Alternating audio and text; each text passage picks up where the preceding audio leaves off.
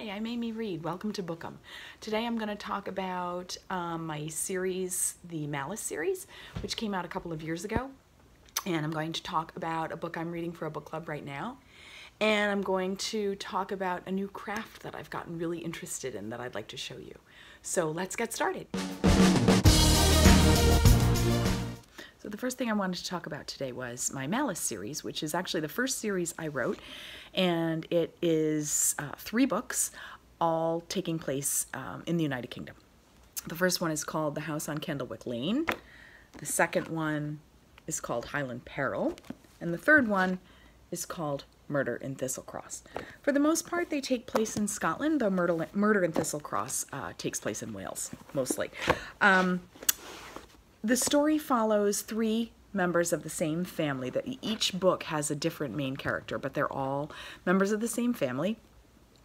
And each book can be read as a standalone, though there's an overarching sort of family story, and there are references to the other books as I move through the series.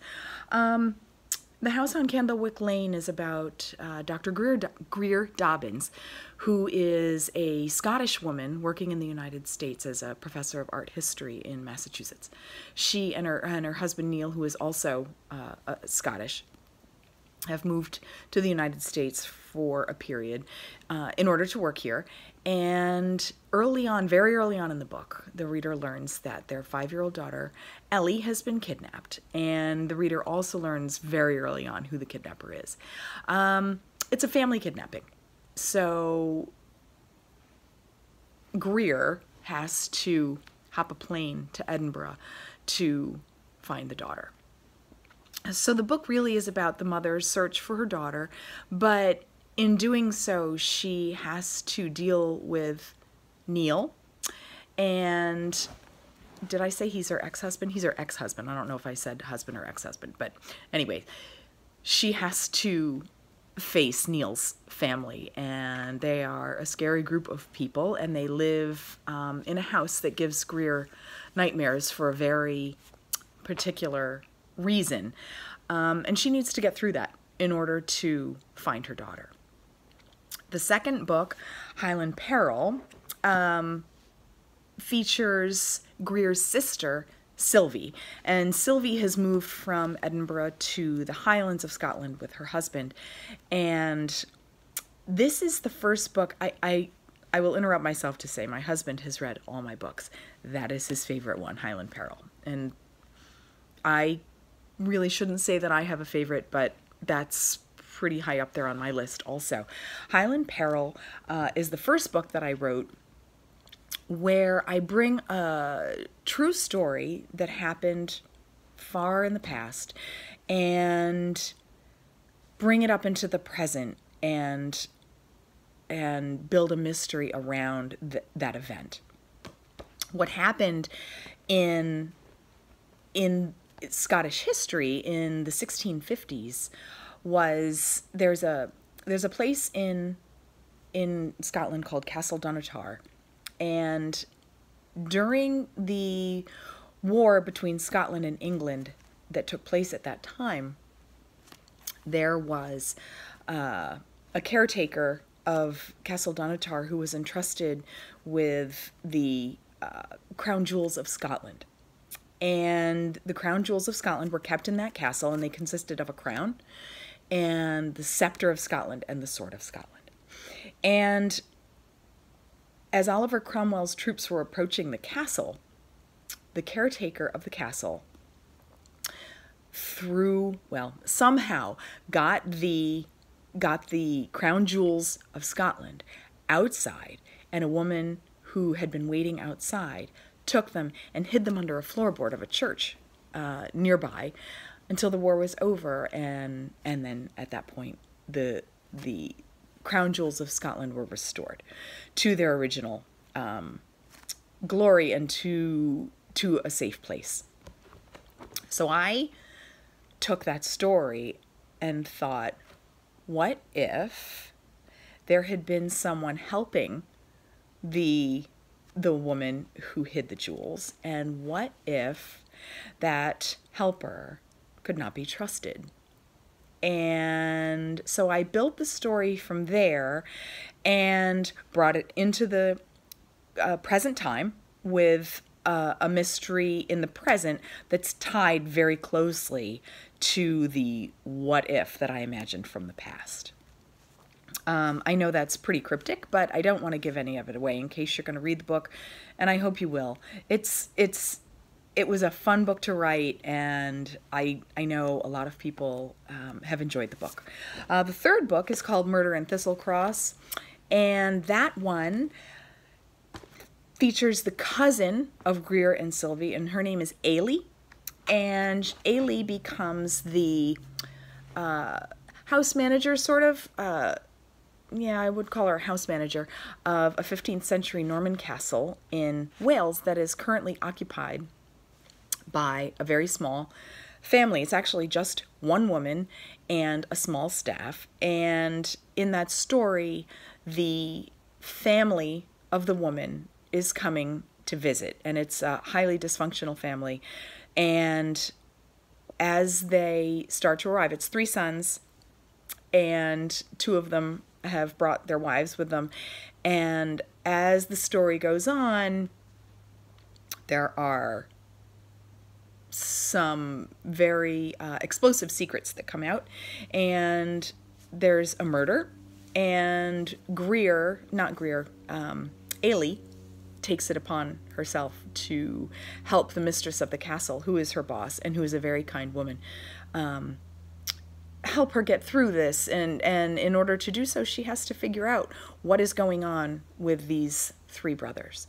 So it was a fun series to write. I hope you'll check it out. It's gotten some great reviews on Amazon.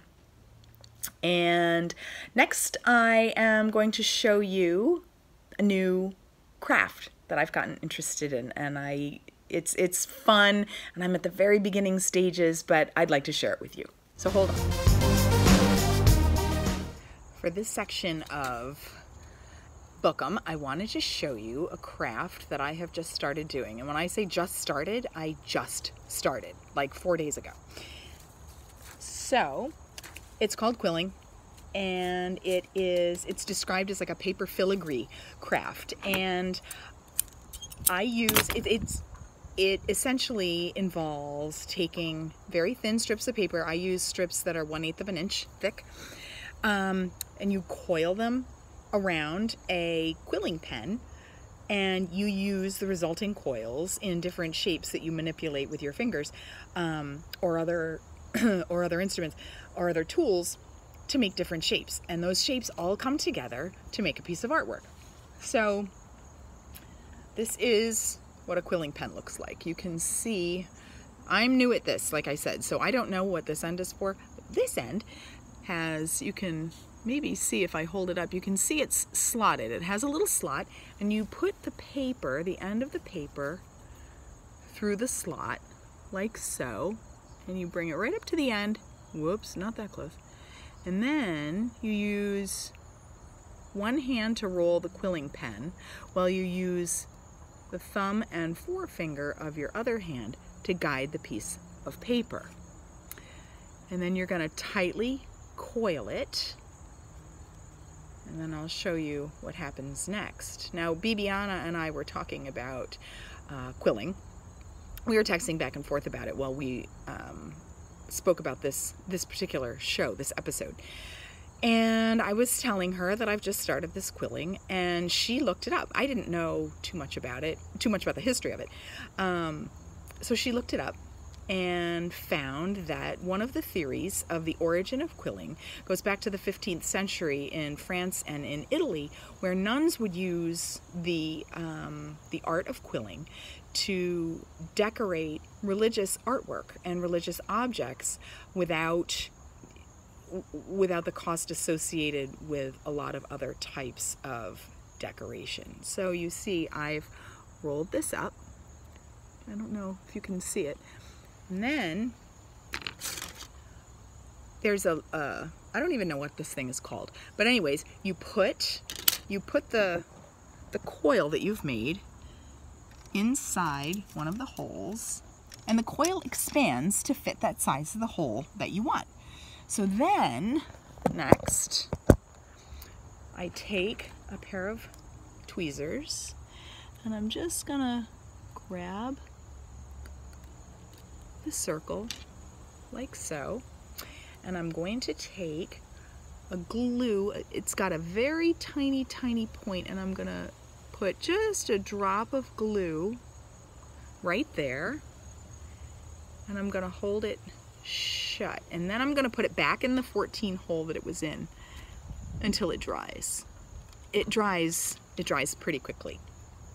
So here are, I've made some white, made a teardrop shape. These are like an off-white. I made an orange circle. I made a yellow teardrop. My daughter's birthday was earlier this week, so I started this project, I think I started it Monday. So her birthday was Monday. So Monday night, I gave her a little card that I had made with the flowers. So the teardrop shapes and the little circular shapes. And then this is probably not totally dry, but I'm going to show you anyways. So you take this out of here, like so, like this, and then you want to, say you want to make a teardrop shape, you're just going to pinch one end of it, like that. And then you've got yourself a little teardrop shaped, there. Is that better? Is that easier to see? A teardrop shaped little piece of paper. I've seen them where both ends are squeezed, so it's more like an oval, like an almond shape almost.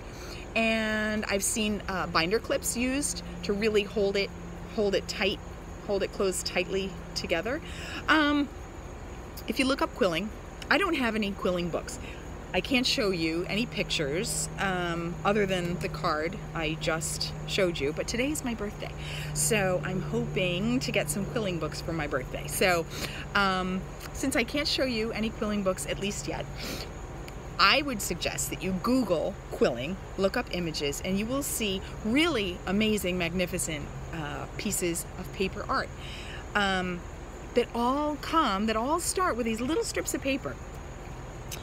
So the reason I'm talking about this is because as writers and as creative people, we, I think, sometimes get stuck. Some people call it writer's block, some people just call it hitting a wall, some people call it other things. And studies have shown that when you can take a step back, when you can maybe focus on something else for a while, your mind is still working. Your mind is still working through those plot points, working through a character issue that you might have. And what a lot of people find is that when they go back to work after taking a break, after stepping back and doing something different, that plot point is starting to crystallize, or the hole is filled in, or your character problem is solved. And I like to do stuff like this. I like to do artwork. I like to do crafts. This is one thing I'm working on. It's a kind of cross stitch. It's a mess right now, you can see, but it's a gift I promised to my sister literally 10 years ago for Christmas, and I'm promising myself that it's going to be done this year. I love to color. This is, let's see, this is a folk art book that I've colored. I think I've only colored one page, and this is it. But I love it. And I don't want to call it mindless, because I think your mind is still working when you're doing this, but it's a different part of your mind that's working. And this gives you something else to focus on, where you're thinking of just what's in front of you. You're not thinking of that plot point. You're not thinking about your character problem. You're just thinking about the next coil or the next stitch or what color you're going to use next. And it's such a relaxing thing to do. I encourage you to try something. Let me know in the comments below, you know, what you do. Do you exercise? Do you knit? Do you crochet? Do you cook? Bibiana was saying she likes to make bread. It's really a very hands-on activity, like a craft is. And it helps you get out of your own mind a little bit. Let me know. Tell me what you do. Tell me what you do to get away from the problems that you have in your work. And I'll talk about Untamed next. Thanks. One of the things I've been doing lately is listening to a book on CD, which I don't normally do, but I have really loved this one. It's called Untamed by Glennon Doyle. She is a New York Times bestselling author of Love Warrior and what is it? Carry On Warrior. Neither of which, I have to confess, I've read. I had some reservations about this book only because I prefer to read a book in print rather than listening, but this book is narrated by the author, and there's something really powerful about listening to this book in the author's own voice, using her own words. It's a story about becoming brave and being a woman, particularly in the United States, but not necessarily the United States. Universal truths that women are taught from a very, very young age, if not from in utero. And it's a really eye-opening book that makes you think very deeply about culture and what we're taught as children, both boys and girls. Glennon Doyle herself was a woman who was married to a man. They had 3 children together, and eventually she left him and married another woman instead. And it is just a fascinating look at her thought processes and her own struggles to overcome things she's gone through in her life, such as addiction to alcohol and drugs and bulimia and crippling indecision about lots of decisions, little decisions, big decisions, and how she built herself into somebody who is absolutely, maybe not unafraid, but very brave, and who is true to herself and the voice inside her. And the book talks about how she got the courage to start to listen to that voice, and how she got the courage to move forward, making decisions that come from her heart, not from the opinions of other people. I'm not even done with it yet. It's a 7 CD book, and I've only listened to the first 5.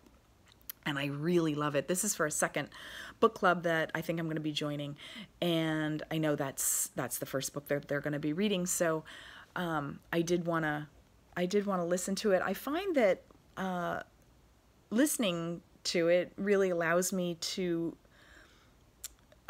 take in and absorb what the author is saying, but I can get other things done at the same time, which is pretty nice, which you obviously can't do when you're reading either an ebook or a paperback or a hardcover. This is a book I would highly recommend. Again, it's Untamed by Glennon Doyle. And I've been thinking a lot about how I would react if I were friends with her. And I think it would just be an incredible experience to know her in person. But maybe kind of scary. I think she brings out ideas in people that are kind of scary, and she asks you to confront your own fears and start to really use your imagination to dream about what the very best and most beautiful version of yourself would look like, and your life. And I can't say it's a book exclusively for women, but I could see how it would have a very powerful impact, more so on a woman than on a man, I think. But I certainly would recommend it to both women and men. Again, Untamed by Glennon Doyle. I do think you should check it out, and I think you'll like it. So plan to spend some time with it and really start thinking about the questions she's raising in this book.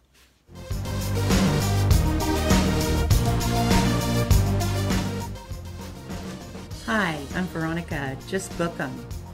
I'm Amy. Let's book 'em. Hey, this is Viviana. Just book 'em.